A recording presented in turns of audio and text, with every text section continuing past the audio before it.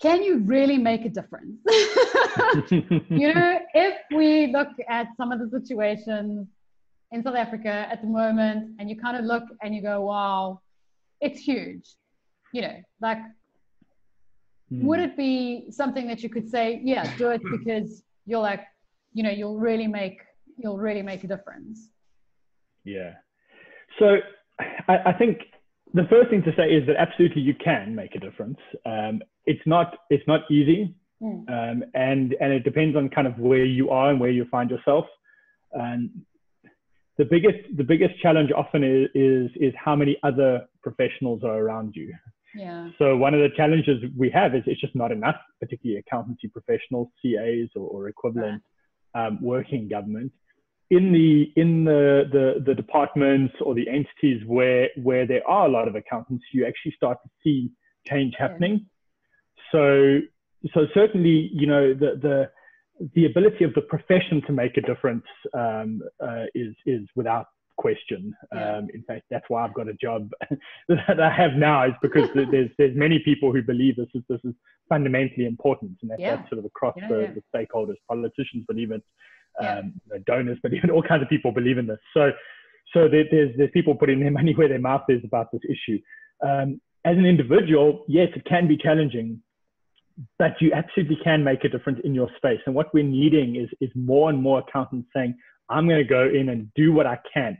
Understand, you can't, when you think about state capture in South Africa, it's not like one accountant would have stopped all of that. But thousands of accountants spread across the system may well have, because they would have put in place better systems of internal control. They would have made it harder for people to just give contracts to their buddies and so on.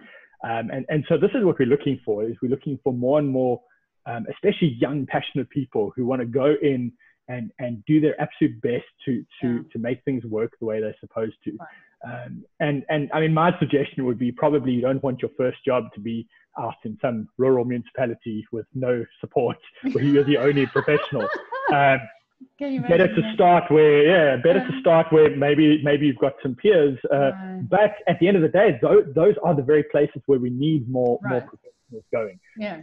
And so, for many of your students, I'm guessing quite a few of them probably come from those areas and would love to be able to go back and make a difference. So, spending 5-10 years getting experience and exposure in, some of the stronger departments or entities, and then maybe choosing to go back and trying to make a difference.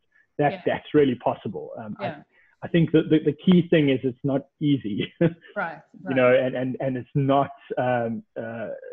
not all pup and place, as they say, or not a bed of roses. It is difficult, but that's how you build a meaningful career. You don't build a meaningful career by doing the easy stuff.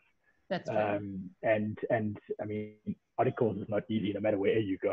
so the journey is not going to be easy, and that's fine. But at least use that perhaps to try and do something that's going to be impactful. And I really believe, you can make a difference. You can. It may not be fixing everything, but certainly you can fix something. And if that means that one more person gets clean drinking water, or one more person gets an RDP house that doesn't fall apart, you're making a difference. Okay, so that's interesting, and it's kind of like a critical mass thing. If you have one person doing it, it's a lot tougher to do anything. But if you have 1,000 people, so the more professionals that enter that particular sector, it just gets strong. It's like peer pressure. Positive peer pressure. Exactly. And there's a wave. To be honest, it is changing. I wouldn't say it's at that kind of tipping point yet, but there are certainly hundreds of CAs working in the public sector. It's not over 1,000 already. Well, that's excluding the AG's office, where there's a lot of them. But outside of that, there are lots of people already who made. So be alone.